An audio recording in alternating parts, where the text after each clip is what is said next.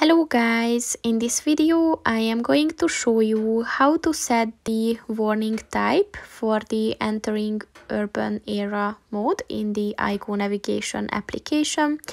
But first I just want to mention, don't forget to subscribe to my channel, because at 10,000 subscribers I am going to show you my whole YouTube revenue statistics and growth strategy, as well as how to make money online.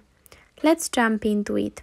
First of all, open the application on your phone and then click on the three lines at the bottom of the page on the right.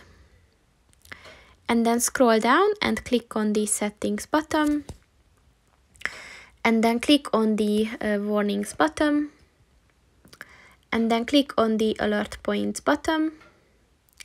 And once you enable the alert point warnings section, you can click on the alert types button and click on the entering urban area button